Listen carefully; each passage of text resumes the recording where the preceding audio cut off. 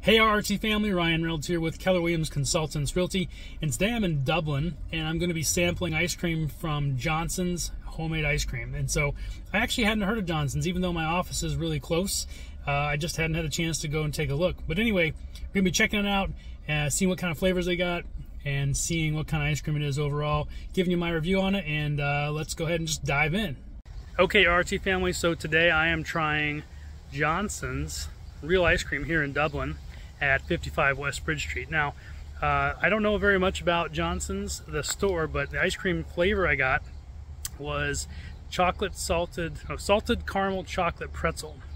So combining a little bit more of the crunchy and the things that I really like. So I'm going to take a few bites here, we'll see how it goes, and I'm going to be rating it on a scale of 1 to 10, with a 5 being basically what you would find at Dairy Queen. So it's a hand-dipped hard ice cream, so obviously it's going to be different, and we'll give it a try.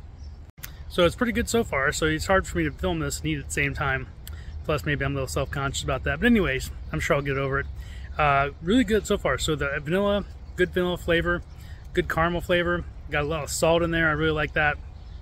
And also the pretzels are crunchy, so that's great. So today's another pretty warm day outside, and as you can see, I'm getting through this one pretty fast. It's really good, got really good flavor, the creamy ice cream is really good. It's great on a hot day, like I mentioned, and so I'm pretty sure this one's gonna rate pretty high. Okay, so I'm just about finished with this ice cream, and it is really good. I'm gonna give this one a pretty high rating. In fact, I'm gonna go as high as maybe 9 on this one. So Johnson's in downtown Dublin, 55 West Bridge Street. It is a hand-dipped hard scoop ice cream, and in fact, I'm excited to try all the flavors they had. They had a ton of flavors. So if you haven't tried this one, definitely get out there. I'm not sure if it's going to be the winner overall, but maybe I'm the winner overall. So have a great day. We'll talk to you guys all soon. Bye-bye.